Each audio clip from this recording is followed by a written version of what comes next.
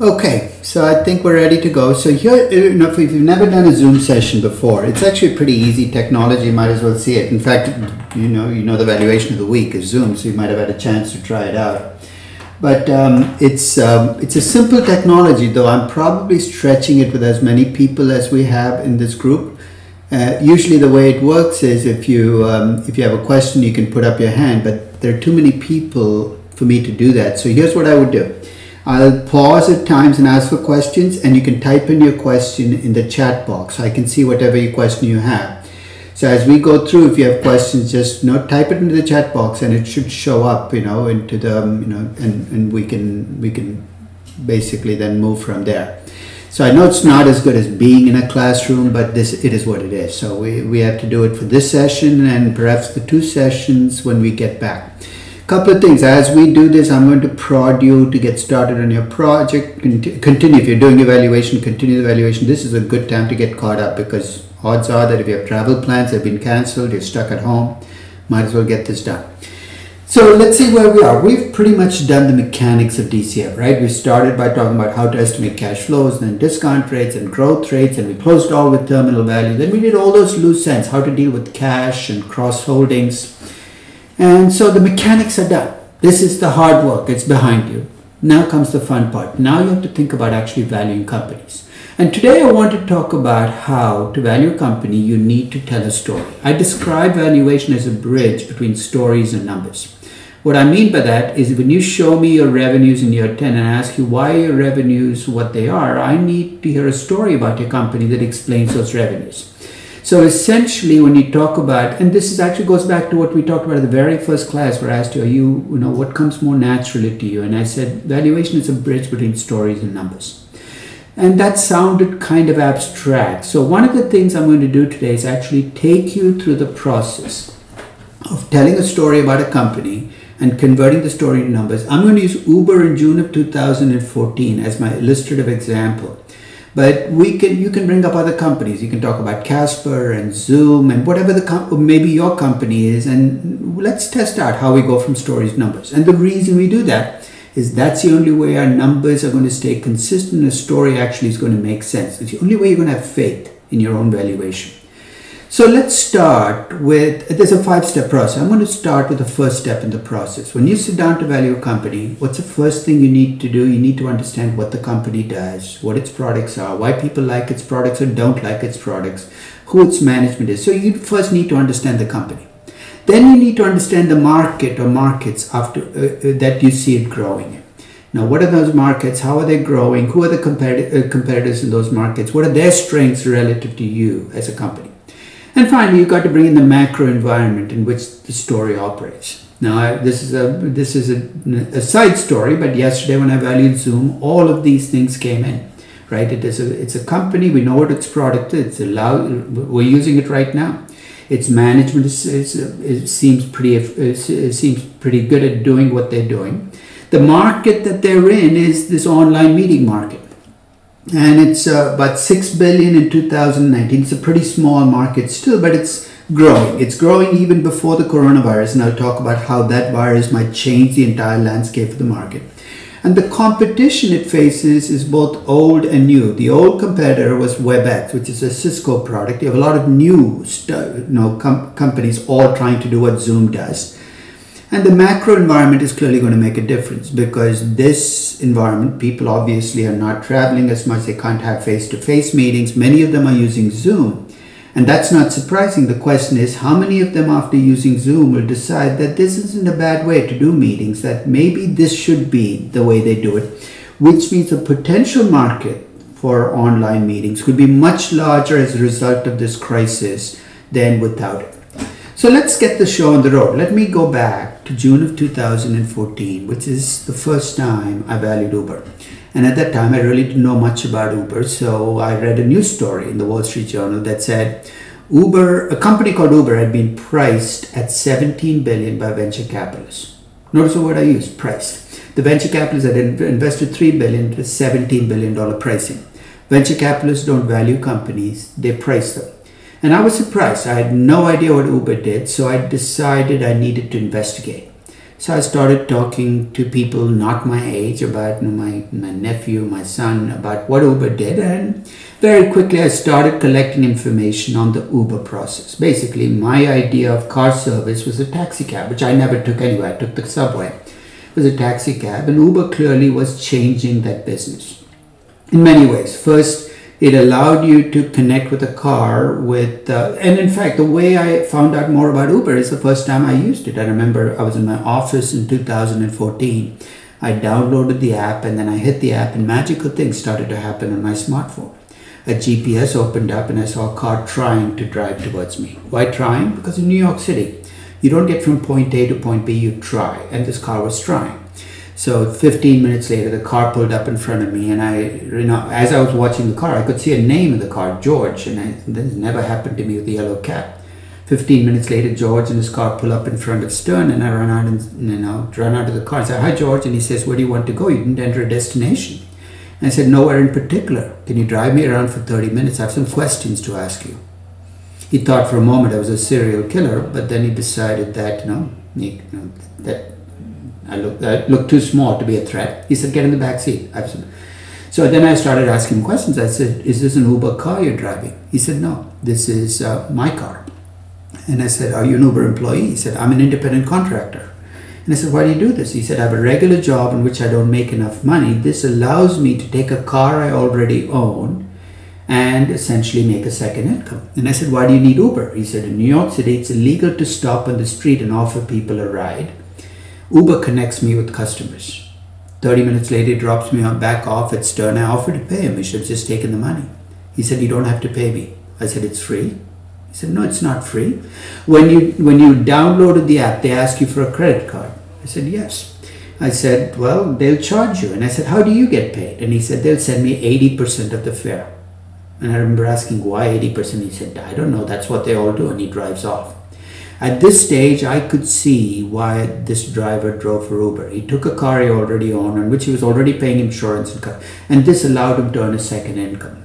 I said, "Okay." Then I thought about why people like my son and my niece might like Uber. So I called my son and I said, "No, what do you like about Uber?" And he said, "I can call the car from the bar." I said, "That's a plus. You can call the car from your phone." Much more 21st century than running out to the street, putting your life at risk and waving your hands around and hoping that a car stops. And I said, "I know, and what else do you like about it?" He said, "I don't have to carry cash with me. It allows me to basically get from point A to point B without having to deal with the cab." I said, "But these cars must cost a lot, right?" He said, "No, they're cheaper than a cab." I said, "Really? But you must wait forever, right?" He said, "No, it comes sooner than a cab." I said, "Cars must be filthy, right?" He said, "No, they're cleaner than a cab." I said, "Let me get this straight.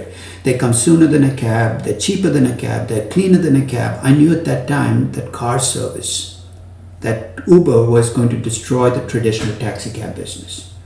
So the question then was, what was Uber getting out of this? Obviously, they were getting 20% of fares for pretty much being a broker, connecting drivers to customers.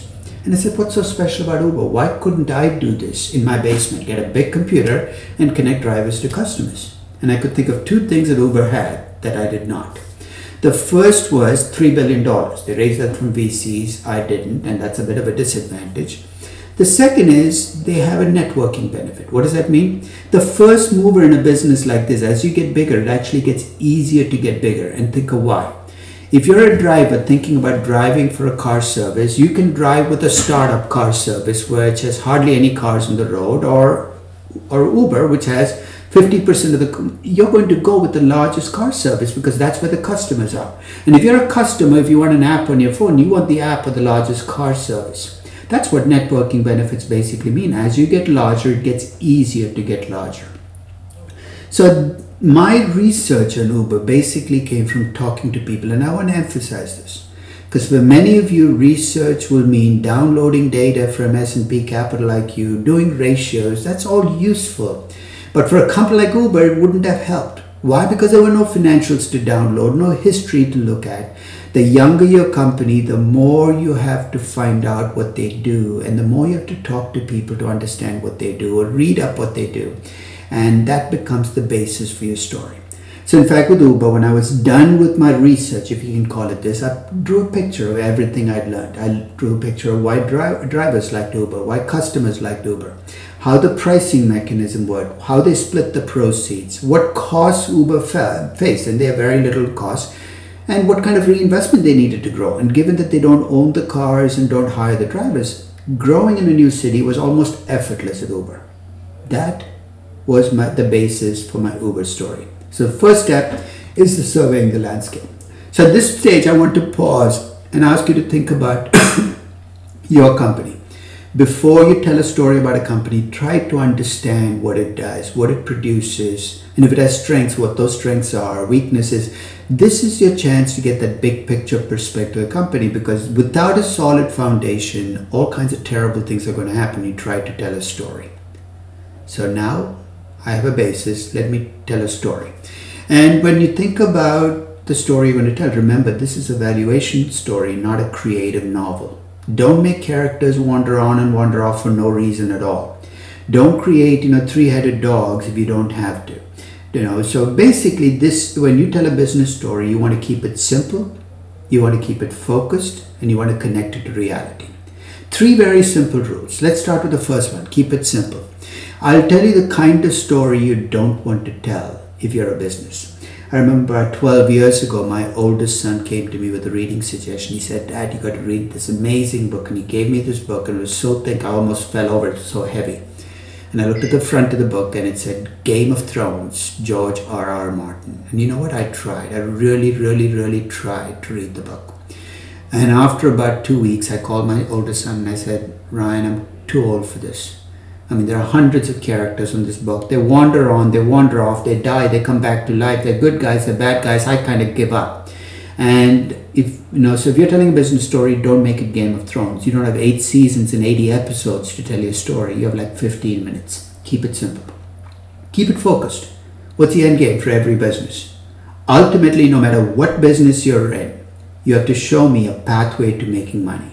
You don't have to show me you make money next year. I'm a realist. You're a young company. It might take you a while, but at least tell me you've thought about the possibility that one day you'll have to make money. You'll be amazed at how many founders at startups fail this very simple test. Because you ask them, they're so caught up in how neat their app is and how many downloads it has. And you ask them, "How do you plan to make money?" And they just skip right over the question. Let me tell you how neat the app is. At least think about how do you plan to make money? What's your basic business model? And third, make sure your story is grounded in reality. So if you're making up stuff as you go along in the story, it's not going to hold up in practice. So that's the second step. So let me give you my Uber story in June of 2014. You're saying, why do I keep emphasizing June of 2014? Because I've valued Uber every year for the last 6 years on my blog. And do you think my story for Uber has changed?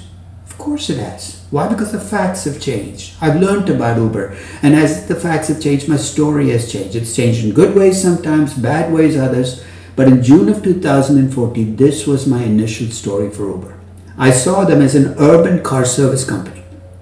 2 keywords there, urban and car service. I saw them succeeding in cities and big towns as a car service business, which will expand the business by bringing in new users. People like my son and my niece who otherwise wouldn't have used cabs are more likely to come into this business.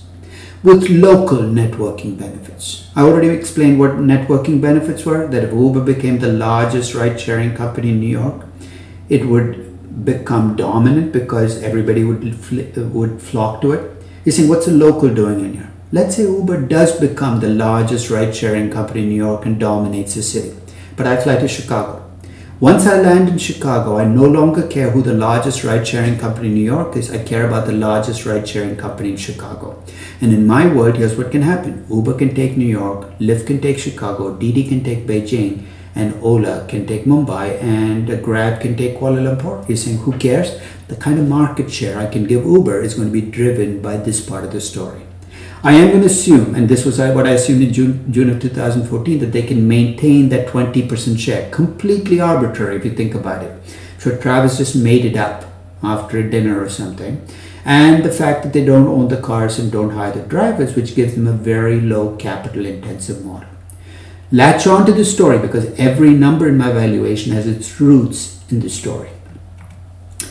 Now, before I actually step into the valuation phase, I've got to stop and make sure the story I've told you passes what I call a 3P test. Is it possible? Is it plausible? Is it probable? Let me explain. Lots of things are possible. All you have to show me that something is possible, it can happen, right? Very low threshold.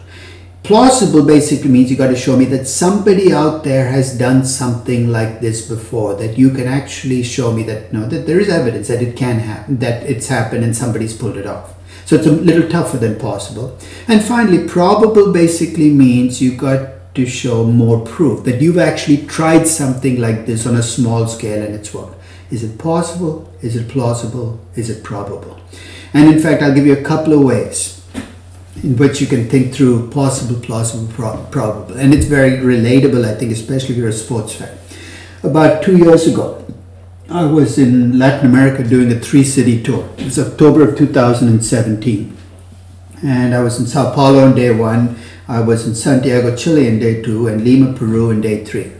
And I was trying to think, I was doing this session on stories and numbers, and possible, plausible, probable was going to come up. So I was thinking about, can I think about a good example in Brazil for a Brazilian audience where I can ask them a question and everybody in the room will have an opinion.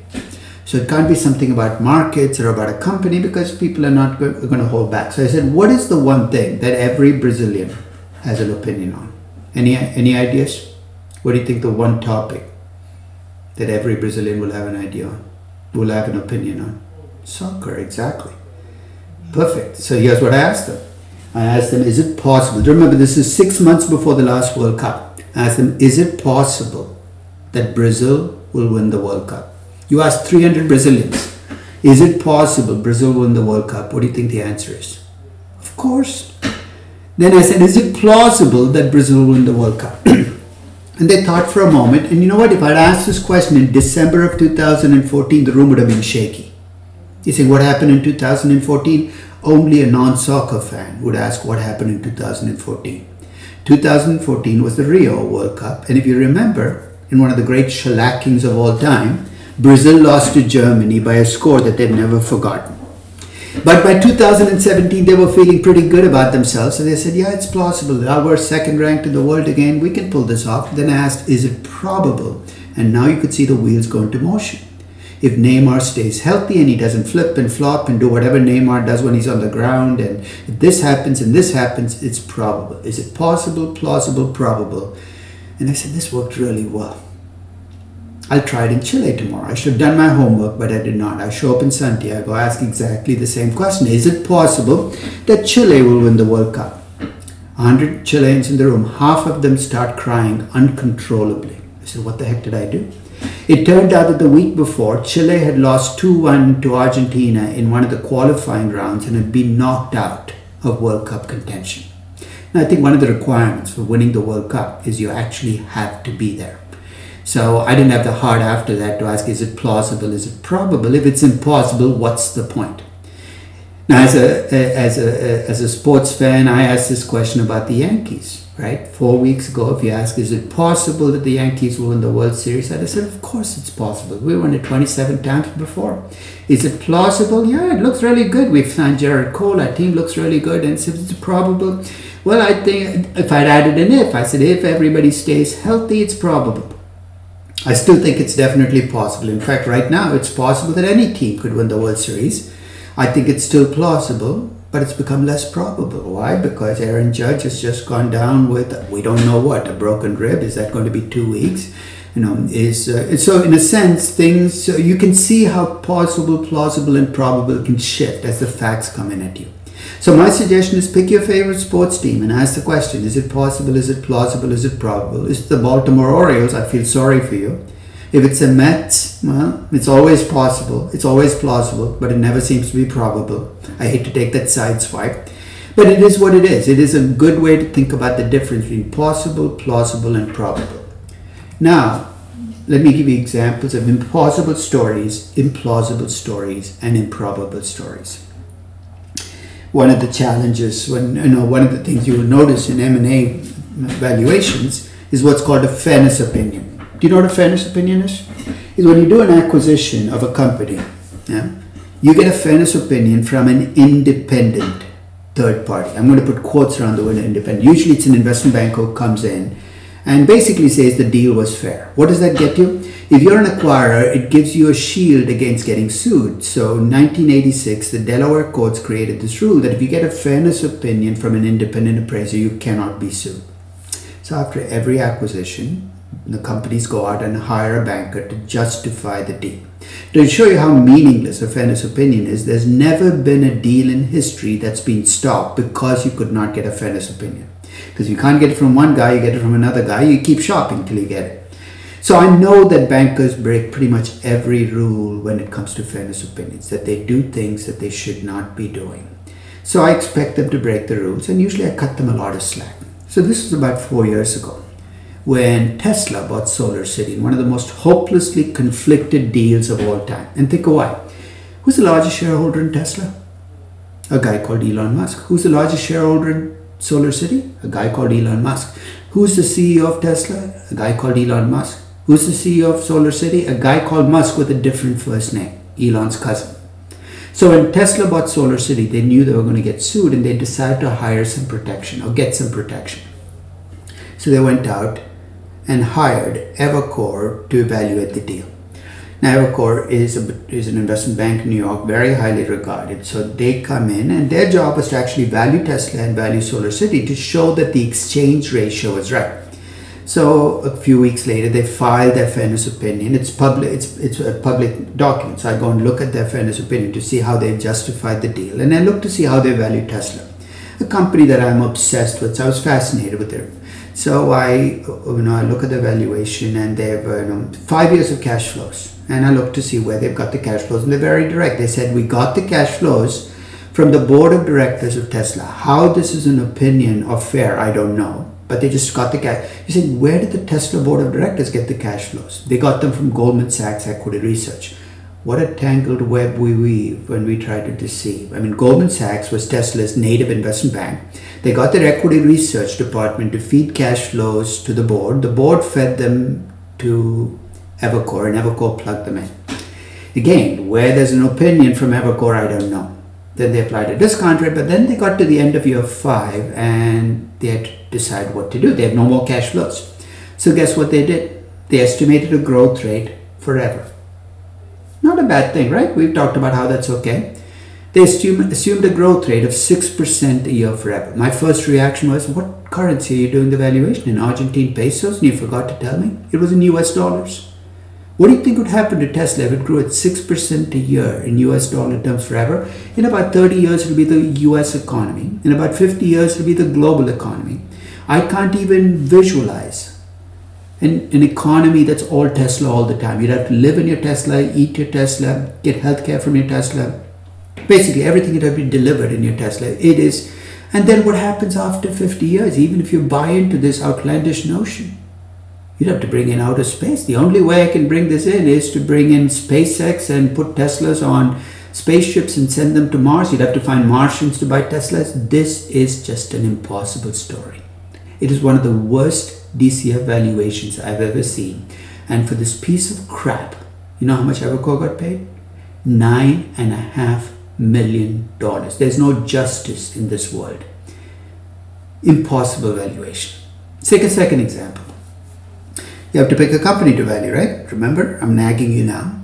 And one of the companies that gets picked repeatedly in this class is Netflix. I'm sure some of you are valuing Netflix. Why? It's exciting, it's fun. But it's a really difficult company to get a value much higher than the price because it's so richly priced. So this is about 2 years ago, 3 years ago, somebody's valuing Netflix in the class. And midway through the semester, remember that feedback chance I give you where you send in your DCF, and I'm reminding you again, you have a chance in about 3 weeks to send in your DCF for feedback. So this was in the middle of that semester. He sends in his DCF of Netflix and he comes up with a value 3 times higher than the price. And I'm shocked. How do you get a value so high? So I look at his revenues, and the revenues in year 10 are $600 billion. 600 billion.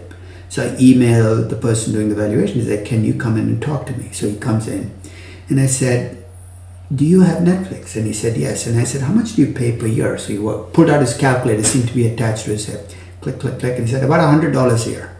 I said, that's interesting. You have $600 billion in revenues in year 10. How much would you need?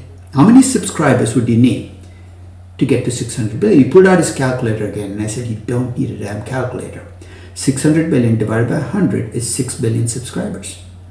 He said, I don't see where this questioning is going. I said, just hang in there. I have a couple more questions. I said, what's the population of the world? He said, I don't know. I have to go check Wikipedia. I said, I'll save you the trouble. It's about 7 billion. I said, is there something you're not telling me? Maybe there's a law that's been passed that says every man, woman, child, and household pet has to have their own Netflix account and no sharing. He said, don't be absurd. I said, I'm not the one with 600 billion revenues. You are.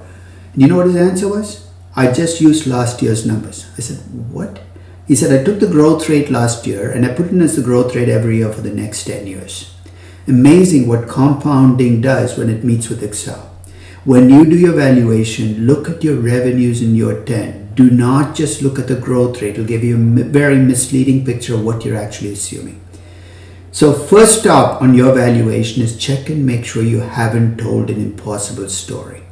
So when you value, whether you're valuing Beyond Meat or whether you're valuing Zoom, you look at the revenue in year 10. And I've given Zoom revenues of 12 billion, which is actually higher than the 6 billion in total market right now.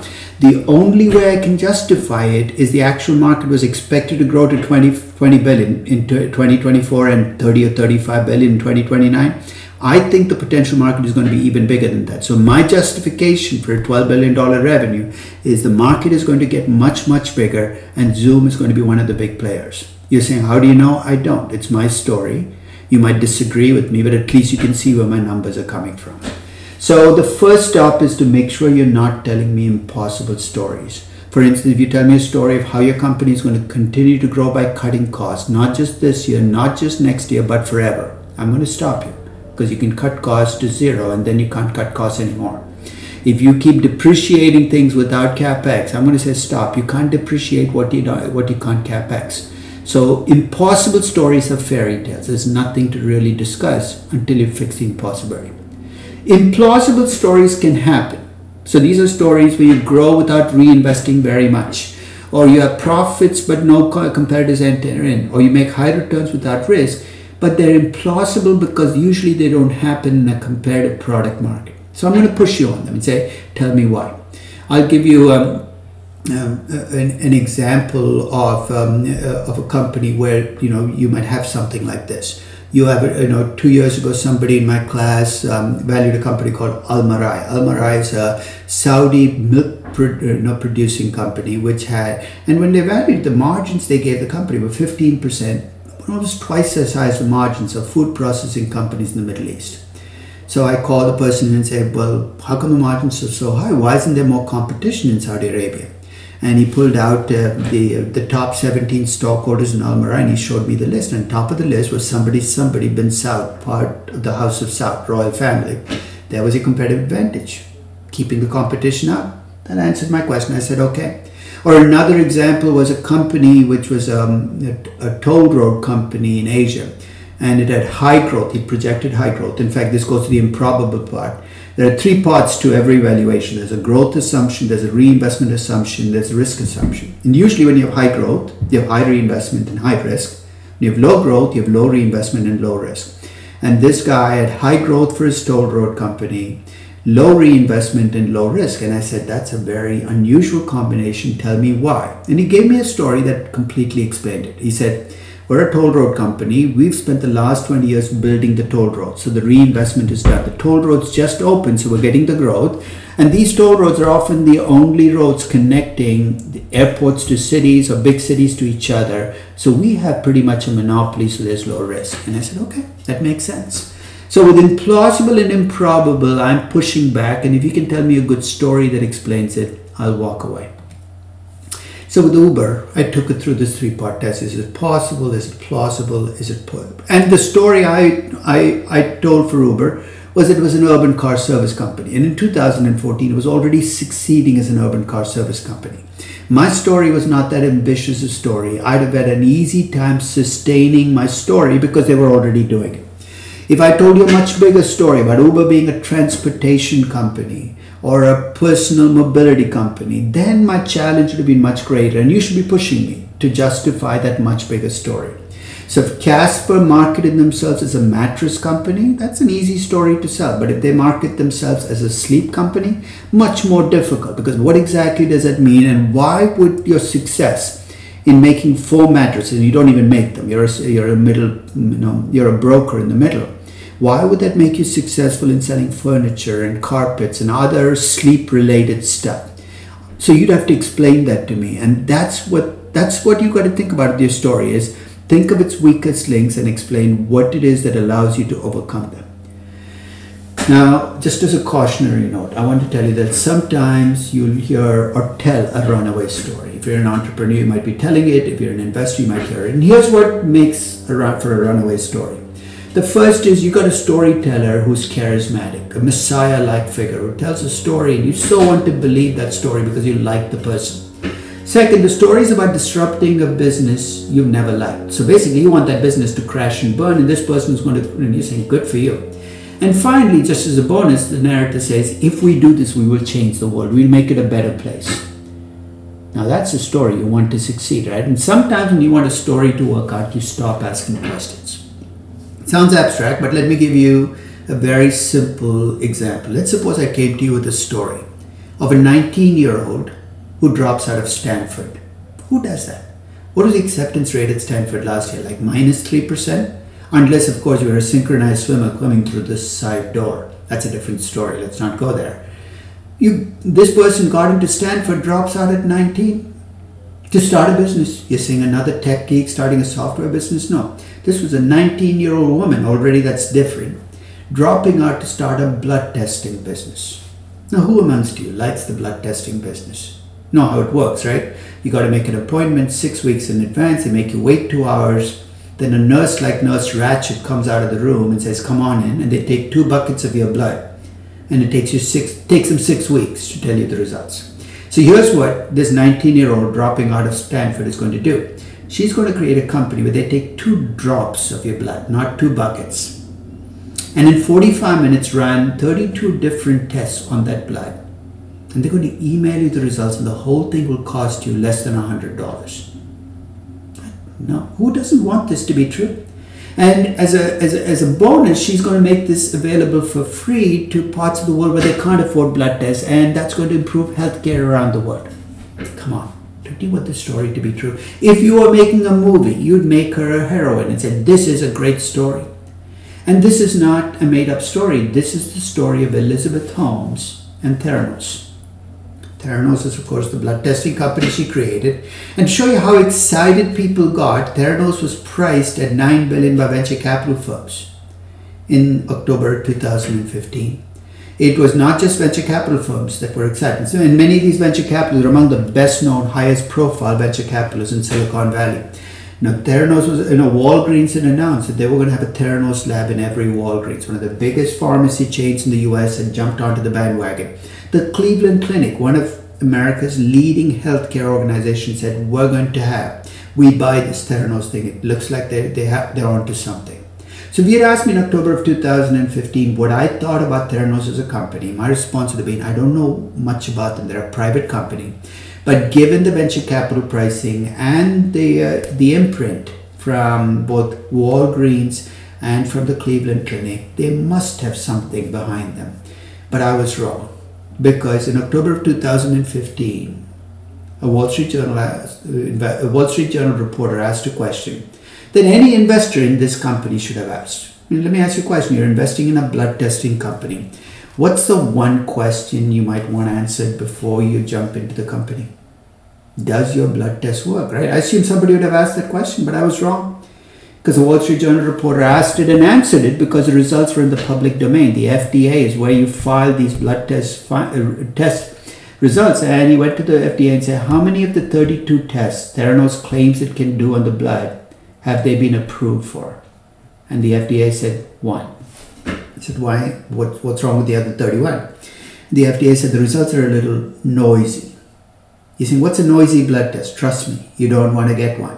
Because here's how it'll work. You go in because you're feeling sick.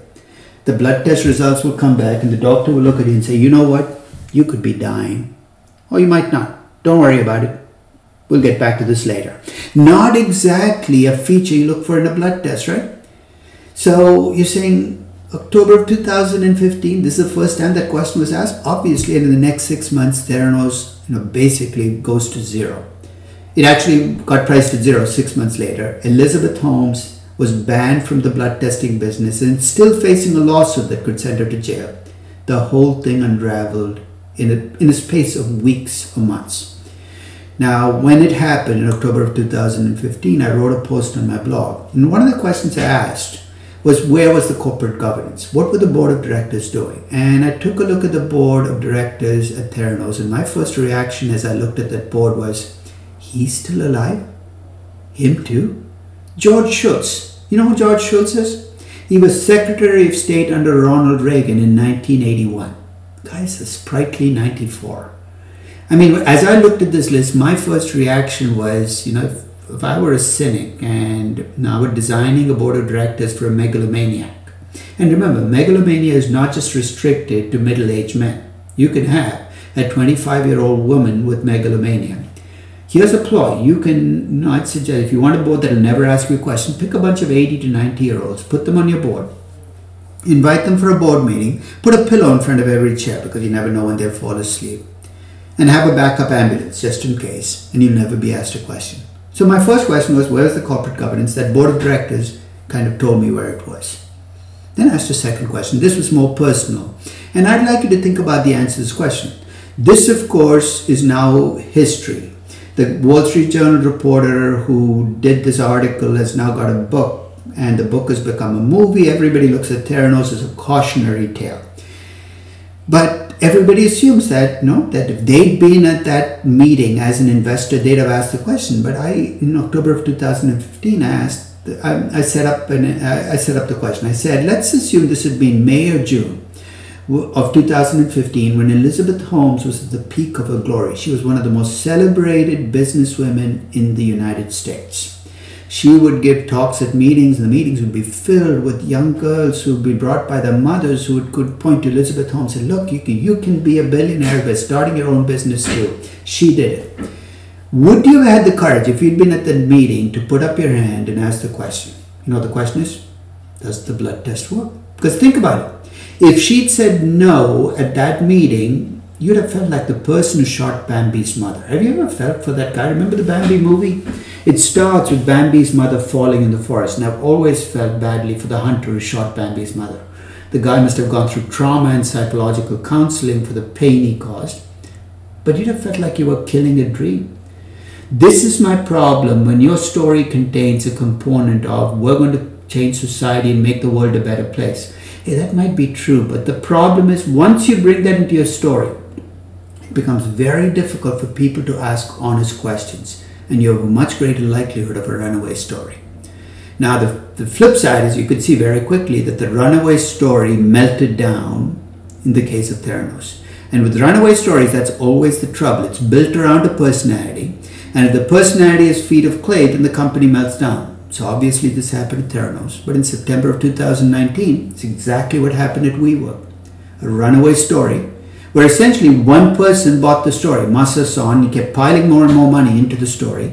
And eventually the story blew up because the personality on which the story was built, Adam Newman, turned out to have feet of clay.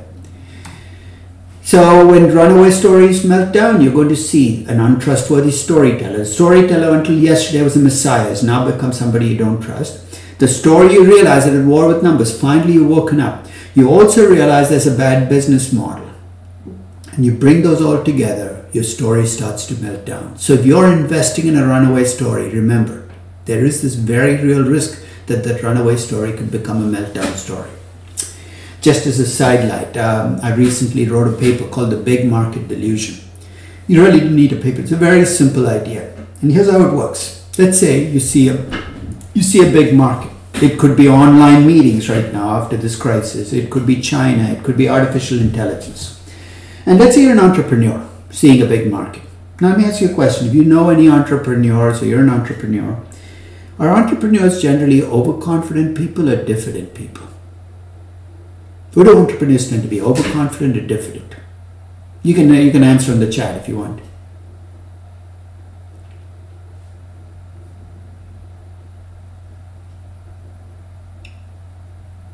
Yeah, I think they're overconfident people. In fact, that's what makes you an entrepreneur. You think you can conquer the world. So you're overconfident people. So good. So you're an overconfident person looking at the market. What do you think you can do? You can think you can conquer it. You go to a venture capitalist. And venture capitalists turn out to be overconfident people too. They think they can pick the winners. So let's say you're an overconfident entrepreneur and you've got 3 venture capitalists who think they picked the right entrepreneur. You have a cluster of overconfidence. And remember, you're not the only one seeing this big market. There are 100 clusters like yours all across the world. Each of you is overconfident. Each of you is looking at the big market. Each of you thinks you can succeed. You're overestimating your chance of success. You're overestimating your revenues. Within each cluster, though, if I ask you what the value of your business is, each of you is going to give me a really high value, right? You're not being irrational. You're just being overconfident. Collectively, if I add up the values of all of your companies, you know what I'm going to find? The collective value that I get is going to be far greater, and far greater than the actual value justified by the market. Carolina says, you can be confident but focus on reality. Guess what? You'll never start a business. It's very difficult to start a business if you don't have that little bit of overconfidence or a lot of overconfidence, because as I said, the nature of businesses is that you got to overshoot. Do you think Travis Kalanick, when he sat down in 2009, said, you know what, I think this ride-sharing business is going to take off? He jumped into a business where the walls were already up, but it looked like he couldn't make it. So, in fact, studies consistently show that when you look at entrepreneurs and venture capitalists, they tend to be dramatically more overconfident than pretty much everybody else in society. So here's how it plays out. The collective value of all of these companies, given the market size, is going to be too high. What does that mean? Eventually, there's going to be a correction, not that far in the future. And that's what we call bubbles that burst, right? And when bubbles burst, what do you get from the naysayers? You say, this is what's wrong with markets. We should stop bubbles. So regulators and markets try to stop bubbles. It's a very dangerous thing to do. Bubbles are not a bug. They're a feature of markets. If you stop bubbles, you stop markets. Bubbles are what allow change to happen. Think of that .com bubble that burst, right? People write terrible things about it, but did it change the way we live? Absolutely. When was the last time you walked into a travel agent's office? I've never been in one in 25 years. Everything I do is online. Every bubble that bursts leaves a residue, and that residue changes the way we behave. And as you go through the coronavirus and you talk about bubbles bursting, remember, this too is going to kind of play out in changes in the way we live. And that's how change has always happened. I ask people, would you want to live in a world run by actuaries? They're focused on reality. Everything's based on expectations and probabilities. You know what a world run by actuaries would look like? We'd all still be in caves. Well, actuaries are still checking out whether fire is safe. They're probably concluding it's not safe. Let's stay in the cave for a few thousand more years. We live in a world where we need overconfident people overreaching to succeed. So whenever there's a bubble that bursts, I look at it and say, thank you, God, because this is exactly how change happens. One final example, and then we'll move on. Let's talk about DCF values. One of the things I look for when I look at a DCF is things that don't gel with each other. So I've talked about Tesla, and Tesla is one of those companies which doesn't have investors. It has fans, including many of its analysts who have, remember the Stockholm Syndrome we talked about? Tesla's analysts have it full time. They think their job is to defend Tesla. So this is actually a valuation of Tesla from 2013. At the same time that I valued Tesla, I valued it about 150, and this particular analyst had valued Tesla at 600. So I was curious to see why his value was 4 times higher. So I picked up his equity research report and I start leafing through the pages, and I get to page 53. It was like a 250-page report.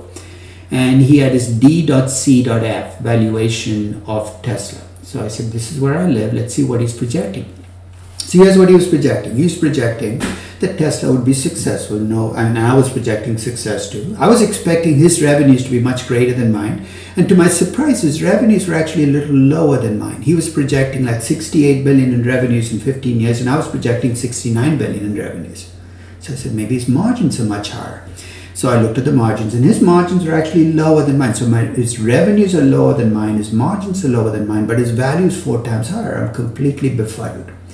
So I start looking at the difference between two numbers, and I would suggest you do this as well. What this analyst calls net income. I mean, if you work through, there's an EBIT times. So basically, there's an EBIT there. If you take the EBIT times 1 minus the tax rate that he's projecting, and you look at, so when he adds back the interest expense, that's what he's doing, and then you look at the subtractions, and you get to free cash flow to the firm. The difference between after-tax EBIT and free cash flow to the firm is actually what the analyst is assuming as reinvestment. So here's what I did. I added up the after-tax operating income for the next 15 years and added up the free cash flow of the firm and took the difference. Now remember, this is a firm that he's expecting to be incredibly successful. It's an auto company where he projects out that the number of cars they will sell will go from 25,000 to 1.1 million. I don't have a problem with that story. But I was expecting to see huge amounts of reinvestment, because to get from 24,000 cars to 1.1 million, Tesla has to build a lot of new capacity. And when I looked at across the next 15 years, the total reinvestment he was assuming was close to zero. In other words, he was growing the company, giving it great margins, but was reinvesting nothing. So I decided to call the analyst. He's at an airport on his way to California, maybe to visit a Tesla shrine and pray to Elon Musk. I don't know what he was planning to do. No, so, and I said, I have some questions on your DCF. I was looking at your report, and he said, I can't answer those questions. I said, why not? He said, because I don't do the numbers. And I said, no, who does the numbers? He says, we have a team that works on the numbers. And I said, a team turned out this DCF? And he said, yes. And I said, can I call you when your team's around? And he said, yeah, you can call me next week. Because I'll be back and my team will be with me. And I said, okay, I'll do that. And as I'm getting ready to hang up the phone, he says, you're not going to write about this in your blog or anything, are you? I said, not for the moment, but a week from now, all bets are off. So a week later, I call him. His entire team is gathered around. The lead analyst comes on, and I ask him, and he says, look, I don't work with the numbers usually. So I ask him what he does, and he says, I schmooze. Schmooze. You know what schmoozing is? He talks. He talks to management, he talks to experts. He said, I'll do a lot of schmoozing. I said, okay, what's your second in command do? He comes on and he says, I'm the secondary schmoozer. I go with this guy. When he schmoozes, I schmooze with him. The third guy in line says, I'm the backup schmoozer. One of these guys can't schmooze. I step in and do the schmoozing. I said, who in this group doesn't do schmoozing? Work with the numbers. They point to this 24-year-old kid they'd hired out of Wharton 2 years prior. And, he says, he did it. I feel really sorry for this kid. Bright kid. And I lead him through the DCF, and he very quickly gets it. And I said, what happened? He gets the fact that he's putting all this growth without building assembly plants. He said, it slipped my mind. I said, what slipped your mind? He said, I took last year's numbers and I just projected them out. And last year, they didn't have much in CapEx. And because of that, I assumed they could continue to have very low CapEx. I said, do you think there's a problem? He said, yes, but I don't know an easy way in which we can fix this problem. I said, okay, it's true. You can't go to the market and say it slipped our minds. I said, have you ever seen this movie, Willy Wonka's Chocolate Factory? And he said, no. But one of the older analysts had. And I said, when I saw that movie, one of the things that always puzzled me was you had one factory. If you've ever seen the movie, there's one factory, a very inefficiently laid out factory with like chocolate rivers running through it. And it produced chocolates that filled every store in the world. And I said, how the heck does that factory have all that capacity? And the answer is actually in the movie. You have these magical creatures called Oompa Loompas. And as they dance, chocolates come flying out of the factory. So I told the team that here's what they should do. They should put out a press release that Tesla has fired all of their workers and replaced them with Oompa Loompas. I call these Oompa Loompa valuations. Valuations where there's growth but no reinvestment. And you'd be amazed at how many DCFs fail this very simple test. So the next DCF you see, hopefully not the next one you do, I want you to take that test. Look at the growth, look at the reinvestment, look at the risk. And by the time you gauge that, you'll have a better sense of, is this a valuation that I can put my numbers behind, that I can invest behind?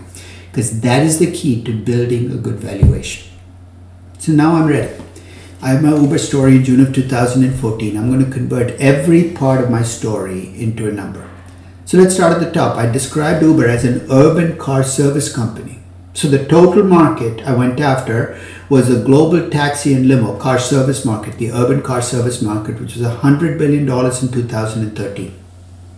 It's actually very difficult to get the number for this market because it was dominated by taxi cabs around the world. I had to go city by city collecting numbers, and I think 100 billion was a pretty good estimate.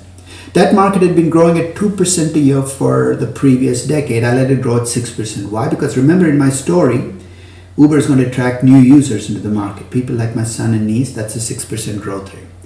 I did assume that Uber would have local networking benefits, not global networking benefits. So I gave them a market share which was high by car service standards, 10% of the global urban car service market, but not 40 or 50%. Again, my story is driving that choice.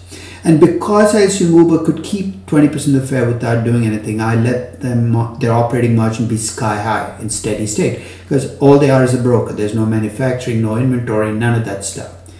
They are growing without owning the cars and hiring the drivers, so I let them have very high revenues for every dollar of capital they invest. So basically, their sales to capital ratio was 5. That's twice as high as a typical tech company and thrice as high as any manufacturing company. I'm letting them grow with very little reinvestment. You say, how do you come up with the cost of capital? I don't waste my time working through a beta, risk premium, a risk-free rate because really, this is not where I'm going to lose this fight. So here's what I did. I went to the histogram. You know what a histogram is? I took the cost of capital of every publicly traded company in the world. And every year I update this histogram. I went to the 90th percentile and picked the cost of capital. So I said, it's a risky company. I'm going to give it the cost of capital of a risky company. It's not worth finessing the cost of capital to the nth degree. I gave them a 12% cost of capital. And as a final loose end, I said, all of this assumes that Uber will make it as a going concern, but they're still a small money losing company. So I gave them a 10% chance of not making it. With those numbers built in, the value that I got for Uber was $6 billion. Remember what the pricing was that attracted my attention to Uber? That VCs had priced the company at $17 billion. The value I got was $6 billion.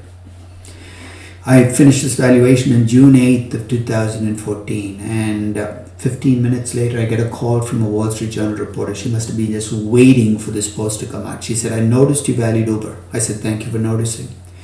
I said, she says, I also noticed you attached a value of $6 billion to Uber. I said, you're very observant. She said, you do know that venture capitalists have valued the company at $17 billion. I almost corrected her then and there saying, venture capitalists don't value companies. They price companies, but she's a journalist. I cut her some slack. I said, yes. She said, how do you explain the difference? I said, I don't have to. I didn't pay the $17 billion. I've never felt the urge to explain what other people pay. It's not my business. She said, are you telling me they're wrong? I said, I'm telling you nothing of the sort. I said, with my story and my valuation, I would not buy Uber, but maybe they have a bigger story, a better story that can explain their value. And that's the way I think about value.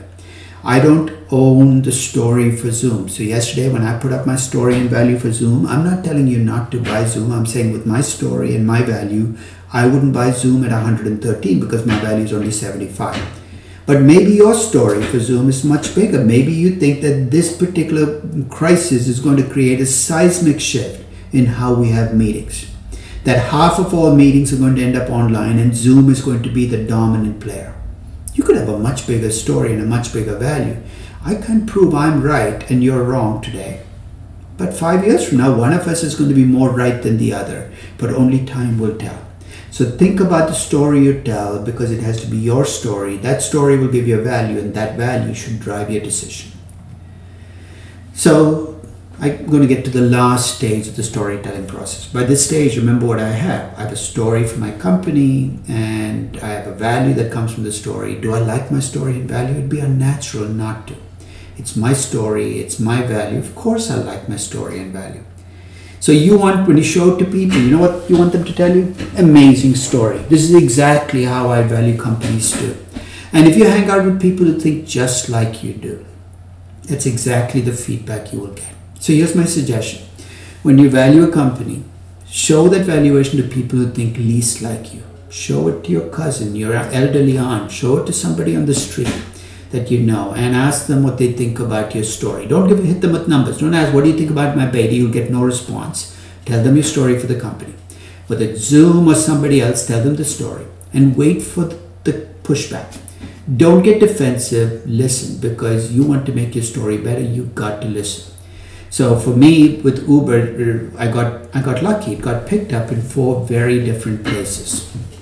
The first was a site called 538.com. For those of you familiar with the site run by Nate Silver. It's still around. It's a statistics math site. Basically, it takes everything around us and applies math and statistics. It does it on politics, it does it on sports, it does it on pretty much everything. So the guy who runs the site called me and he said, "Can I run your Uber post because our readers would really like it. They're all numbers people." And I said, "Of course." Right? The second place it got picked up, same blog, same post, same valuation, was the Forbes blog. Who reads the Forbes blog? I think 75-year-olds with flip phones, a much older, more value investing crowd. Same post, same valuation. The third place it got picked up was a site called TechCrunch. TechCrunch is a Silicon Valley digital magazine read primarily by geeks, by VC geeks, by tech geeks. And same post, same valuation because they wanted to run it too. And finally, the last place it got picked up was a site called the Ride Sharing Guy. It's still around, that site. It's a site for Uber and Lyft drivers. Same post, same valuation, all 4 sites. I get 4 very different sets of feedback. From the 538.com site, here's the kind of question I get. Remember the cost of capital at 12% I used at the 90th percentile? The actual number was 11.97%. So I get a question of, I see at the 90th percentile, the cost of capital is 11.97%. Why are you using 12%? It's the kind of question that a numbers geek asks. And the reason I leave my spreadsheets open is I say, go try the cost of capital that you want, 11.97%, see what happens. 5 minutes later, I get an email saying nothing happened. I can see why you left it at 12. The Forbes blog, they love what I did. They patted me on the back. I didn't even spend any time. No, the TechCrunch people absolutely hated it. Their reaction was, how dare you? How dare you value one of ours with your D.C.F? And my first reaction, in the TechCrunch article, I actually had 400 comments. 200 were pure insults, most of which I didn't even get. Like one said, "You DCF guy." That was the whole comment. I don't even know whether that's good or bad. But many of them started with an insult and then proceeded to tell me things about the technology of ride sharing that I wouldn't have known on my own. I'm not a tech guy. They taught me about how Uber collects data, how they set surge pricing, things I would never have understood if I did not read past that first insult. And guess what? I learned about Uber. And then I heard from the ride-sharing guy, the breeders of that side. And I heard from an Uber driver in LA. And I heard things I would never have heard if I talked to just top management. He said, "I'm an Uber driver in LA. And I know they're going around telling people that they keep 20% of the fare, but it's not true." He said, "In LA, here's what happened. I used to drive for Lyft until 2 months ago. Uber offered me $2,000 to switch. Now Lyft is offering me $2,500 to switch back. I feel like a free agent without a contract." And he said, "I would be surprised if all of these payments, they've kept more than 7 or 8% of the fare, not 20%. That's a big difference in your story, right?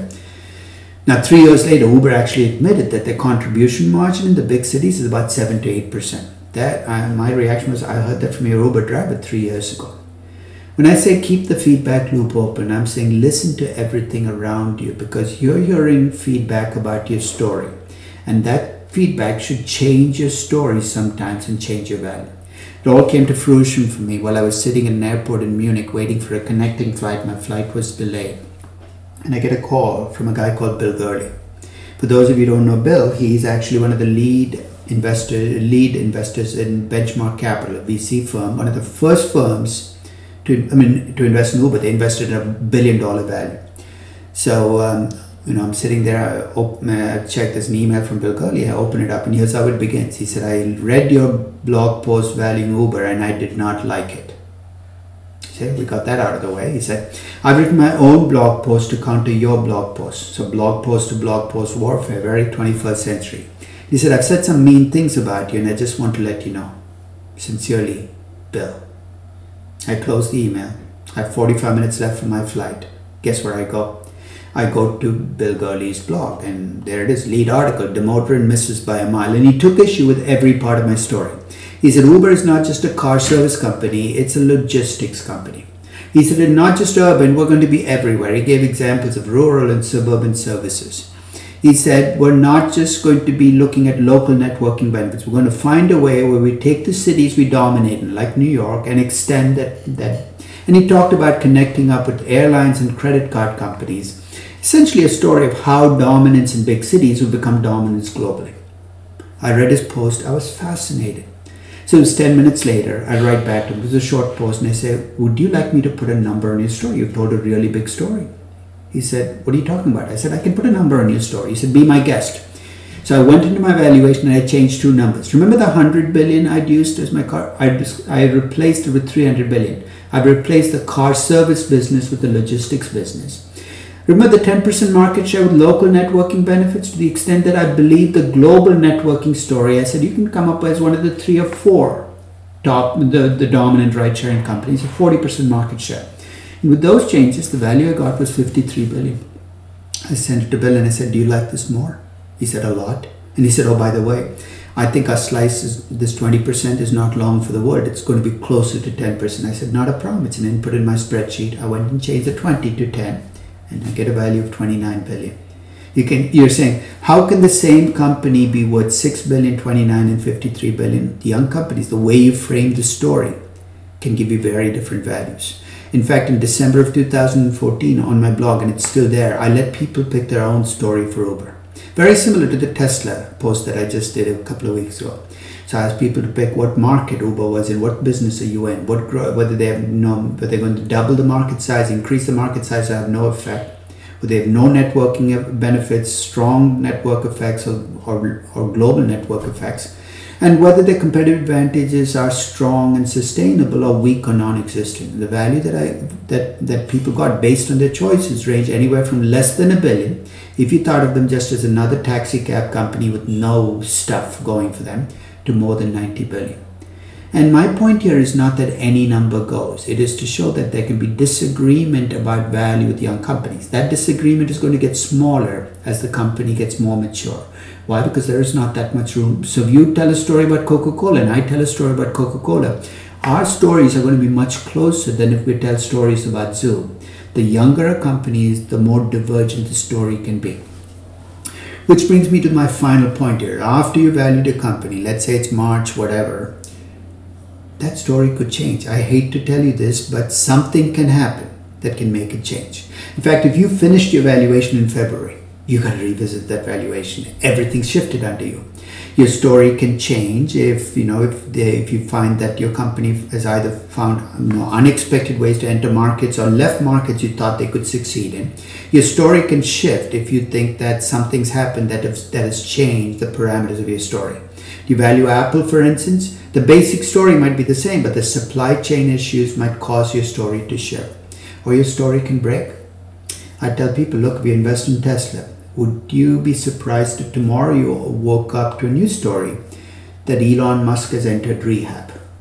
Now, I wouldn't be surprised. And if that happens, think of what will happen to your stock price. Your story could break.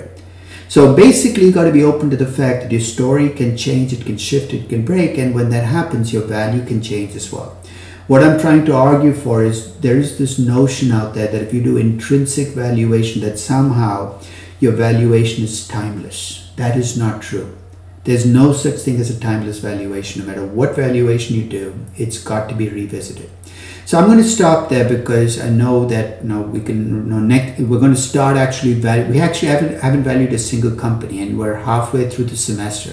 Saying when are we going to get to it? We're going to get to in hyper speed when we start on Monday. So Monday being the 23rd or whichever it is, it's going to be online too.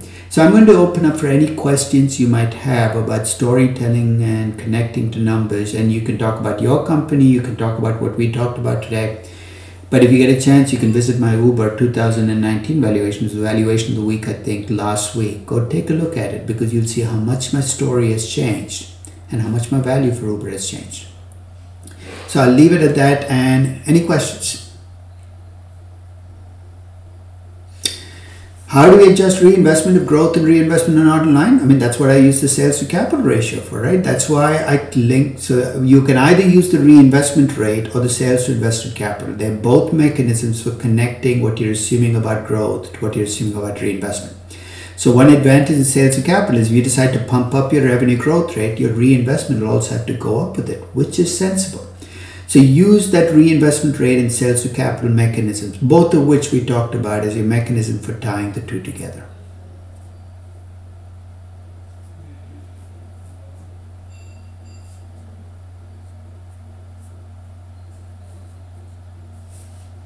No other questions? So here's I'm going to leave you with some parting thoughts. I was planning to give you a 7-day break from emails for the spring break, and I'm going to stick with that, giving you that break. So you're not going to hear from me for a while. I will be back with a vengeance a week from Saturday, because I need to nag you, especially now that you're offline or online and you won't be physically in the classroom. I will nag you even more about getting the project done. So what I would strongly recommend is, even if you haven't done a spot of work on the project, that's no time to start like right now. Pull up the financials, start learning as much as you can about the company, because we will I want you to have an intrinsic valuation of your company. So no more questions? Okay, we're done. So I'm going to put this online. The recording will be on, so if any of your friends weren't able to come to the session, the recording will be on Zoom. I'm going to try to create a YouTube version of it. So all in all, you should be able to get all of that stuff, but that's about it. Thank you. Oh, actually, Caroline has a question about an airplane manufacturer. Can I make a scenario where players like Embraer could move to the bigger airplanes market? No, it's not that easy. It's not a question of technology. It's a question of building physical capacity. So you'll notice Bombardier and Embraer have never been in the big. So that's the problem. Is Boeing and Airbus are it. The problem is the story you're telling could have changed dramatically over the last 3 weeks. Because who do they sell to? They sell to airlines. Why do they sell to airlines? Because airlines hope for growth. And the growth story was big, right? Everybody's flying everywhere. The coronavirus might not just affect air travel in the near future, it might have put a permanent dent in some of the travel, especially casual travel, which is going to make it difficult for any of the big aircraft manufacturers to succeed. In fact, if I were a small aircraft manufacturer, I'm probably better suited to this market than a big aircraft manufacturer. Those 300-seat planes might not be the kinds of planes people are looking for. Okay, that's it. Okay, let's stop for the day, and the recording has stopped.